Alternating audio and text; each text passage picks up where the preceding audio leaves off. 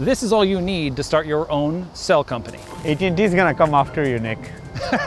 I came with Kashif from Ukama to build a cell phone tower in the park. I don't know what the building standards are for pirate cell towers. Let's not swing from that. It's not my best work. Don't tell my shop teacher. So next,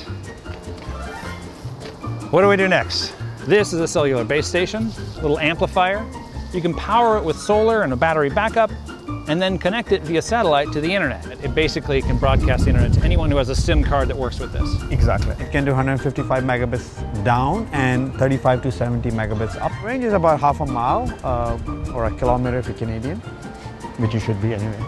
So if you wanted to, you could really just build a cell phone network in a city park, because we just did that.